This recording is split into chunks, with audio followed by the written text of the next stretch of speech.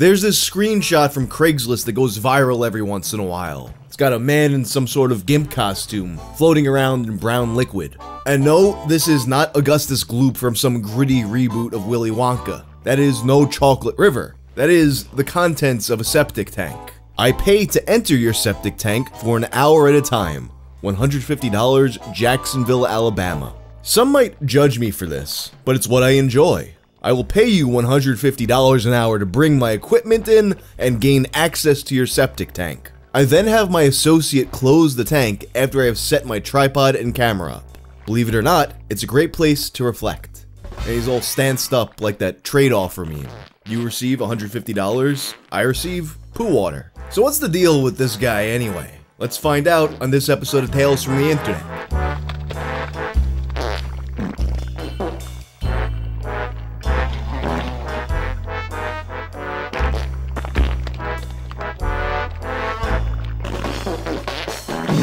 This video is sponsored by Rocket Money. I'm subscribed to so many services that I don't even use anymore. But you know, I always neglect to cancel them and I just keep paying. And that's what a lot of these companies are banking on. Some of these subscriptions I just forget I even had them at all. That's where Rocket Money comes in. Rocket Money is a personal finance app that helps you cancel subscriptions, lower bills, and manage your money better. And one of their best features is canceling unwanted subscriptions. It safely and securely identifies recurring charges and canceled unwanted subscriptions for you. You can even cancel from within the app with just a couple taps, which is great because a lot of companies keep their cancellation process as annoying as possible on purpose. Rocket Money has helped its customers save an average of $720 a year, with over 500 million in canceled subscriptions. You can also analyze your spending habits to create a custom budget that works with your lifestyle. It automatically monitors your spending by category and you get notifications when you've exceeded your limits. Take control of your finances today. Go to rocketmoney.com/schwang to get started for free. This story right here was actually suggested to me by Wavy Web Surf. I guess he figured this was more of a me story. I had actually looked into this back in the day and it didn't seem like there was much of a story there. I figured there wasn't enough lore to this for a whole video. Looking into it again, I was completely off. So the oldest version of this screenshot that I could find dated back to 2019. But the man shown here has been around a lot longer. Most popularly in a video referred to as Septic 5, which dates back to at least 2013. Septic 5 begins with a man turning on his camera before putting on his poopy glove. He backs up and sinks into the water, revealing his large body in a latex suit. He's wearing a gimp mask that almost looks like some kind of retro luchador gear, and then he takes a deep gaze into the camera before diving, bringing his head below the surface of the water. Then he comes back up above the surface, rubbing the filth all over himself. This goes on for nearly 3 minutes. This video, which surprisingly stayed up on YouTube for several years, became the subject of a lot of reaction videos. Popular ones include Your Mom's House and Mega64. And now, the name Septic 5 implies Septic 1 through 4. And sure enough, there is another video. The earliest appearance of him that I could find was in January 2012 on the Documenting Reality forums. The one that's posted here is a completely different video with the same guy, but its contents are basically the same. And while I was not able to find Septic 2 through 4, I think we can all take a guess as to what those videos may be like. You've also got a sequel named Septic 6, but this one features a different guy, some type of old wizard-looking dude in dirty but not as dirty water. So who is the man under the mask? According to Google's AI, it's Rocco from Mega64, who is a food influencer, and was paid $5,000 for making this video. I hate that I have to make a statement about this, but for the peace of mind of my family, my loved ones, and myself, I have to get this off my chest as soon as possible. I am not the man in the Septic 5 video. Google and its CEO have been spreading a false narrative that I'm the rubber suit shit swimmer. There is not a grain of truth to this narrative, and I want it to stop now. Every time the video is passed around, someone in my family asks if it's me, if it's true that I got in that septic tank and just submerged, that I just made soup, and that I just swam and did a little doggy paddle in the shit stew, and it's false. If anyone ever calls me a rubber suit shit swimmer again, there will be severe consequences, the likes of which you have never seen. Do not contact me do not reach out to me and do not replicate or upload this video in any way or retweet me at any point. Thank you.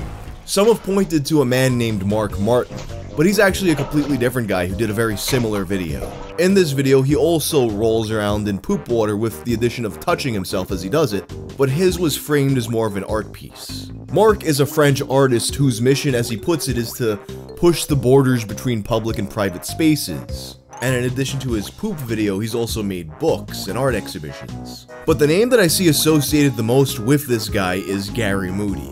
Most sources seem to state that without a shadow of a doubt that the masked poop guy is Gary Moody. So, Gary Moody is a main man. When I say main man, I mean the guy from the state of Maine. I don't mean like, hey, my main man, Gary Moody, the poop guy. He's a main man who was arrested in New Hampshire in 2005. This arrest was made after he was found hiding in the chamber underneath a woman's outhouse in a park. He was caught by a 14-year-old girl after she went to the bathroom and saw her looking up at her through the toilet. Dude's a real-life ghoulie. So here's what he said happened. According to Gary, he had been changing his clothes in the woman's outhouse because the men's was full. While he was changing his clothes, his wedding ring fell off and went into the toilet. So of course, he had to climb into the whole toilet to get it. James Sunderland could never.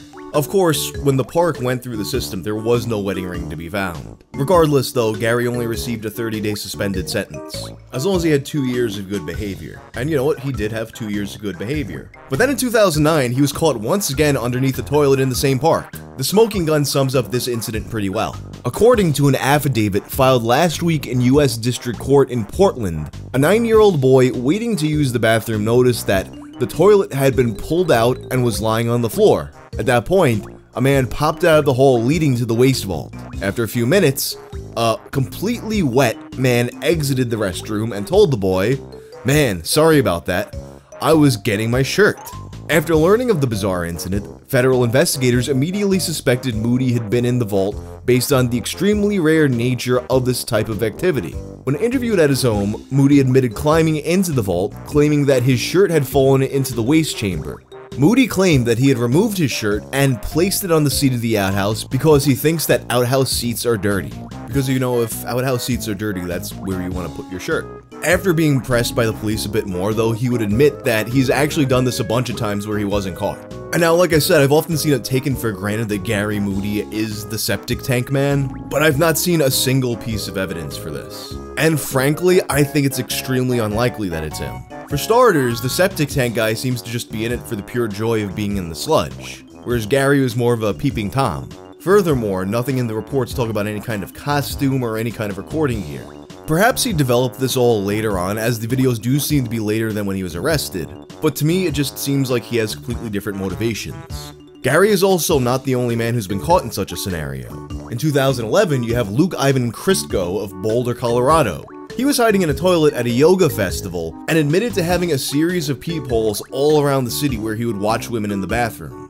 Then in 2013, you have Kenneth Enslow, who was found in a toilet in Tulsa, Oklahoma. He was caught looking at little girls through the toilet. And then he claimed that what really happened was his girlfriend knocked him out with a tire iron and put him down there. Of course, he had no such injuries to support that claim.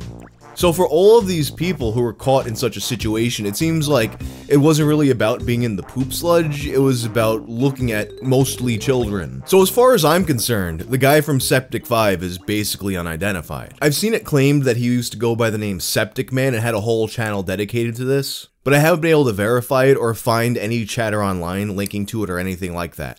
Although there was an unrelated movie in 2013 called Septic Man that features the wrestler Kurgan. There's also people who say that these videos are probably staged because he would have died had he done this for real. Their reasoning being that if not the disease that's carried in sewage water, then the fumes inside of the septic tank. And for that matter, I've seen it said that he did die, including one post referencing an older thread. IDK, but I think this guy died of some disease.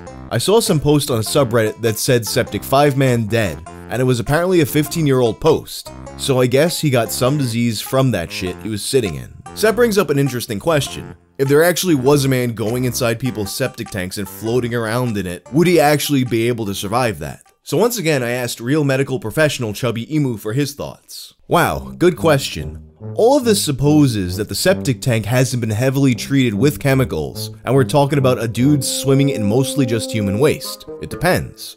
Does he have any cuts or breaks in his skin that could allow bacteria to get into his body? Is he immunocompromised somehow, like from taking medicines or having an existing disease? Those two things could make a life or death difference. Hypothetically, at best he might feel a little ill afterwards, like the flu, if he isn't totally grossed out during the swim. At worst, the bacteria from the human waste gets into his bloodstream somehow and causes his immune system to overreact. That would cause sepsis, which can then become shock from blood vessels dilating, and then cause all his organs to fail because blood can't flow through any of them. The waste touching his butthole while he's swimming shouldn't cause that much of a problem, since the rectum and colon are meant to handle all of that. If he swallows some by accident, it's nasty to us, but so long as it stays in the GI tract and doesn't leak into the blood, probably isn't something that causes death. The addition of chemicals to the tank could change this a bit, depending on what those chemicals are. Honestly, when he puts it that way, it seems more survivable than I expected it to. And that's not me recommending that you go do this, although if you're the kind of person that would go do this, I don't think you would listen anyway. But then again, it could cause death depending on a lot of factors, so it's always a gamble. So once again, would not recommend it. But anyhow, that's the story of Septic Tank Man for now. Honestly, I think he's probably dead. But if you like this video, turn on notifications and check out my video about Lemon Party. I'm out.